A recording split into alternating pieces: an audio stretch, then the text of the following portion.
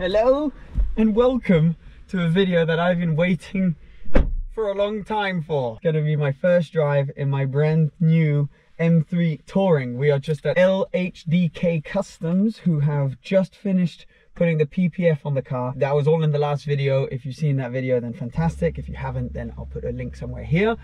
Today I'm taking the wheel for the first time ever. So, need to get myself comfortable. These seats are insane. I mean, genuinely, I've only sat in this car, I think, twice before. So it has 15 kilometers on the clock. I'm going to be driving it about an hour and 20 minutes back home in Geneva. I've got the key in my pocket, engine start button, and then you're actually going to end up joining me. Ooh, that sounds good. You're going to end up joining me on my head, and we're going to film this as a POV. Adjust my seating position. Now this seat you can adjust in like so many different ways. Not an electric steering wheel, it's a manual steering wheel. It is heated, however. I think we're basically all good. My license plate is set up in a slightly sketchy manner, but that's just because it's a temporary license plate that I have for 24 hours, and then I'm getting the final ones, so I didn't want to drill this in for no reason. Basically, we're going to be driving it in comfort, everything normal mode for now today. I have 2,000 kilometers of braking period, which I'm going to try and do as quickly as possible. First drive right now. You're with me. I hope the view is okay. Off we go in the BMW. I haven't even done my rear view mirror. Okay, let's adjust that.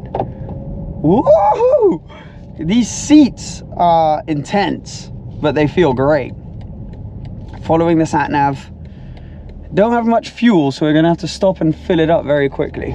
Okay, so just turned off that road really quickly, and it's this feels pretty cool to be in my M3 Touring. Oh, here's a first test of how wide is this.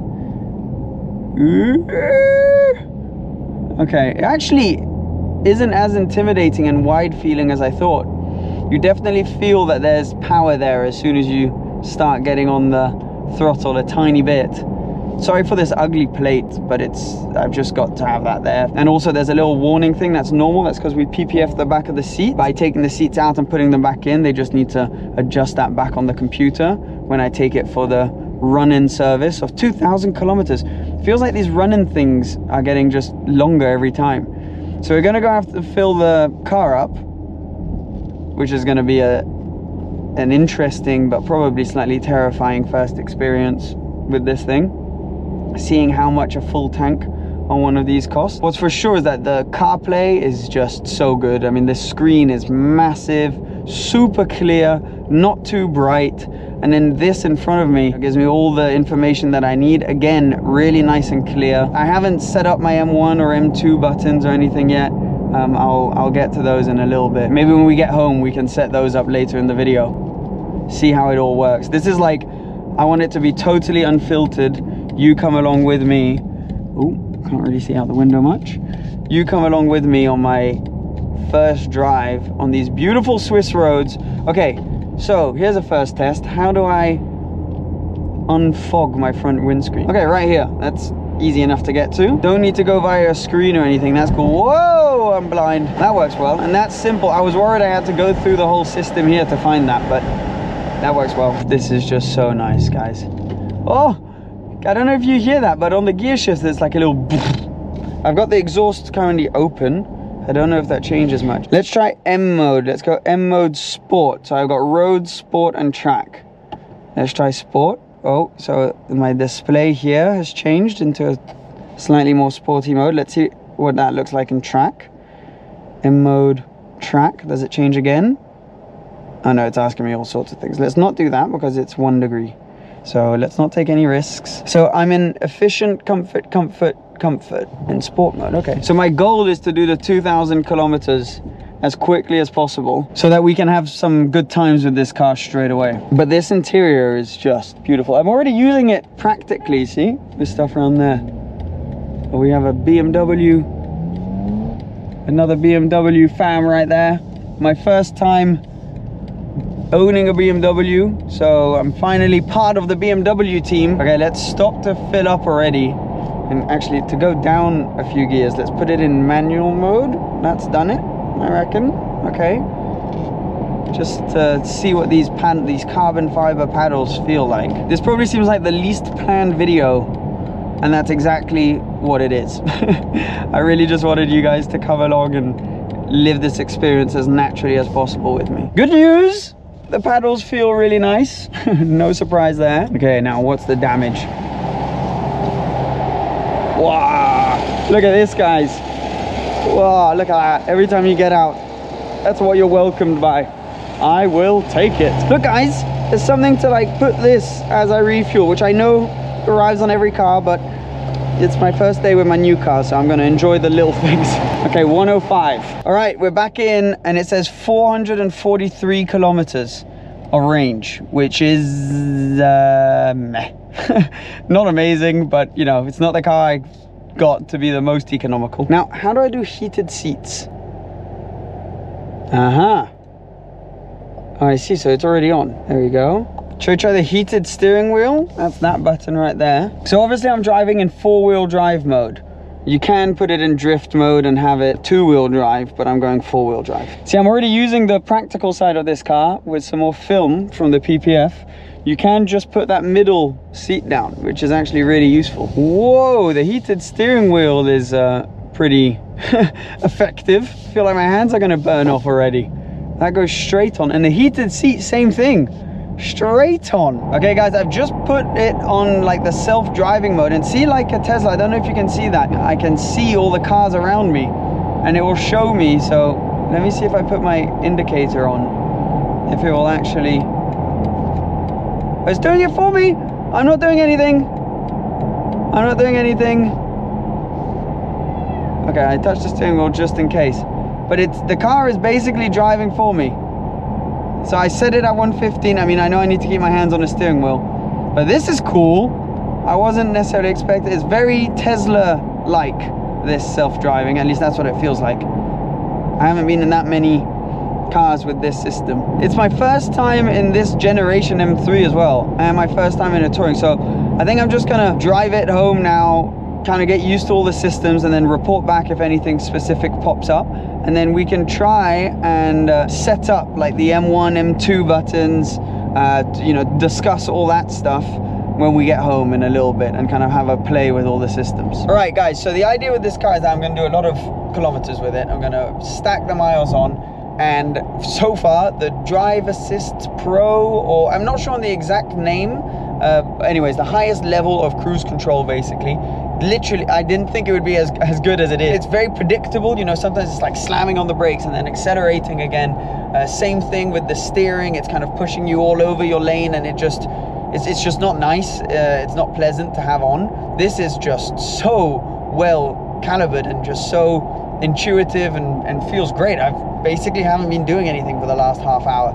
So if you're thinking of getting one of these and doing a lot of miles in it, this is fantastic. Sound system, Harman Kardon sound system is amazing. Unfortunately, that's not something I can show you because I'll get a copyright strike. Thanks, YouTube. Take it from me, the upgraded sound system is also pretty epic. So far, I'm really happy with some of the options that were ticked. And these seats, I was worried that they would feel too harsh, but they're amazing. You can adjust them in so many different ways.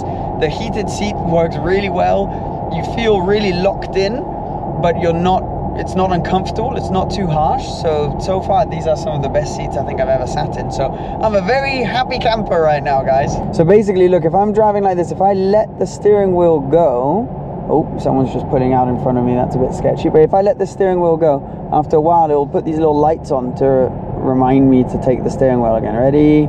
Here they come. Boom. There you go. Hand on the steering wheel and off you go again.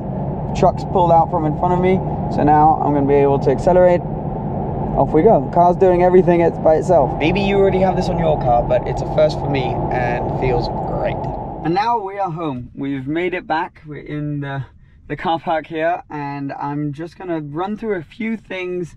You know, when you get back with a new car, you kind of want to play around with all sorts of different things on this. Now, specifically, I want to set up my M1 and M2 buttons. Now, this may change because obviously I don't know the car that well yet, but I have some ideas of how I'd like to set these up.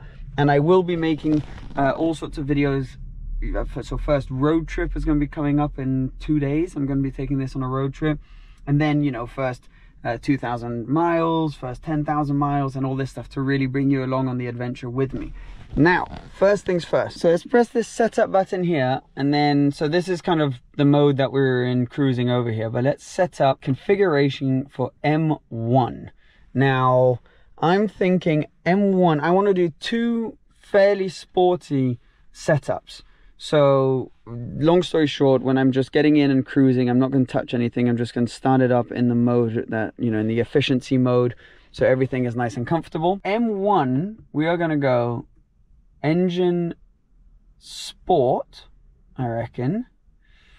Transmission sport as well, sport 3. Chassis, it's actually already pretty harsh, I found, on the drive over here, so I'm going to leave that in comfort. Steering we're going to put in sport, brake we're going to put in sport, and then we're going to leave it in all-wheel drive, and we're going to leave the traction on.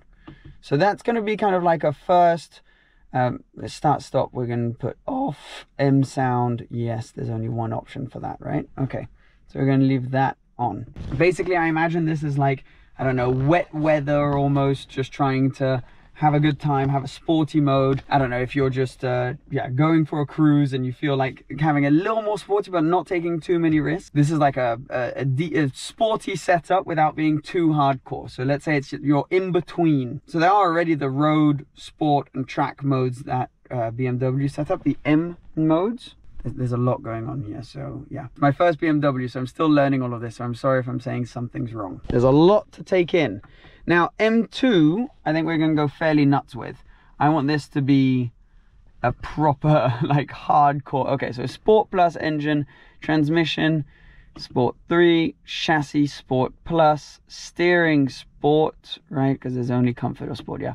Brake, Sport. So we're going to be in not 4-wheel drive sport, but 2-wheel drive. Okay, there we go. Traction, let's take that all the way off, shall we? Start, stop, off, M sound on. Boom. Now that is you're feeling very confident, you're clicking the M2 button. But yeah, that's going to be not for every occasion. What's kind of cool is I have my BMW ID set up. So this is me right here. This is the photo. Yes, lovely. And when I get in, I select that BMW ID and straight away off we go. All my seats are set up, my aircon is in the temperature that I wanted it to be in. I've got my blue light, which I set up here, because there are various different options. Look at this. Interior lighting. See, I can change all sorts of different colors. It's an M car. Blue and red are the M colors, so it'd be rude not to. We're going blue and red. The drive recorder, this is really cool. So I can record various drives if I want to.